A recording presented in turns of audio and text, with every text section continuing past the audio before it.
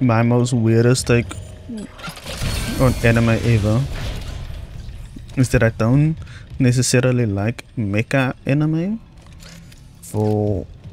reasons of like the main character is always like a wimp. And I mean, like, if you essentially,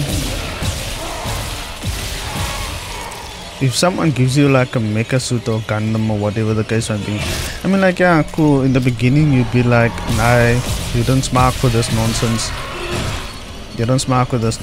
but as time goes by you will eventually like you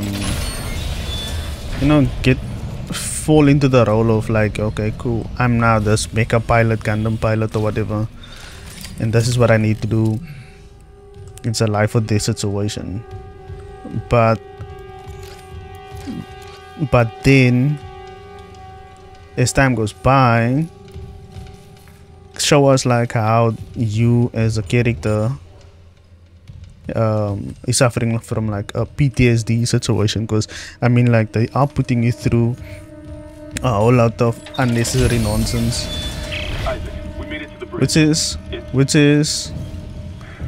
which could be interesting, but because we don't see the characters doing any of that, one of my friends was just like, okay, cool. From his perspective, that is like character growth, and from my perspective it was a matter of like, the character's annoying, no one wants to, I personally don't want to listen to the character